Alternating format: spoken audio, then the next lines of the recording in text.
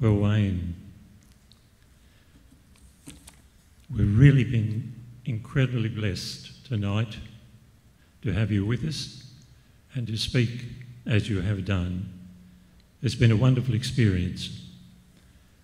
And as you've heard, I think most of us have been challenged. Please God, all of us have been challenged. I think Father Peter's been challenged too.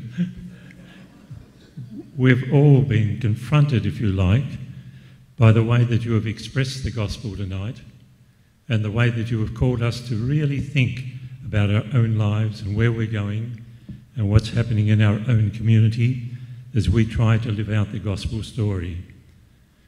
It certainly has been challenging, as I said, to listen to you and to call us to reflect.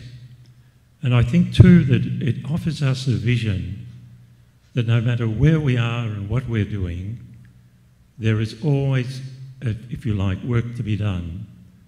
And I really enjoyed what you said there towards the end, that it's not a matter of bashing ourselves up and being down on ourselves.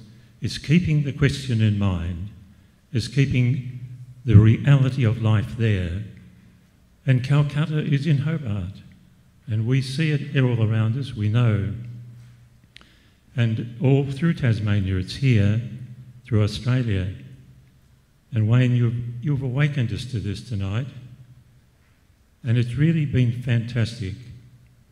I think in the John Wallis group, as Chris said, of which I'm a member, and a part of the Highways and Byways, in our small grants program, we do what we can to reach out to small groups, encouraging them, working with them, and we are inspired by them. But also, I think tonight you have offered us, Wayne, an inspiration to really keep going and to keep searching and to keep finding ever more ways to find the vision of Christ in the activities that we do. So Wayne, it's really been, as I said, truly wonderful to listen to you tonight. If I was still in the parish, I'd hunt up some money and get you down for 6 months to preach every Sunday.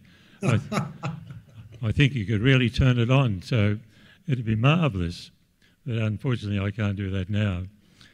So, Wayne, thank you very, very much. It's been great, and I really do hope that what you have said tonight through the live streaming will reach out to more and more people, because I think the more people who can witness what you have said tonight will be also inspired and also hopefully challenged to do and to reach more deeply into the gospel story.